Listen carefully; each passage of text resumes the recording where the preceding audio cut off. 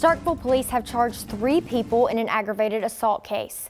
On Friday, May 17th at 12:23 a.m., off-duty and on-duty officers heard gunshots and responded to South Montgomery Street.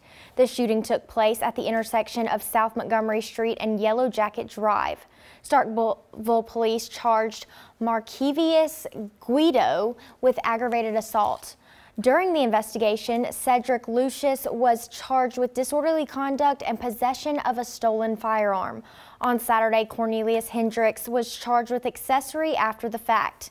A vehicle was damaged and there have been no reported injuries.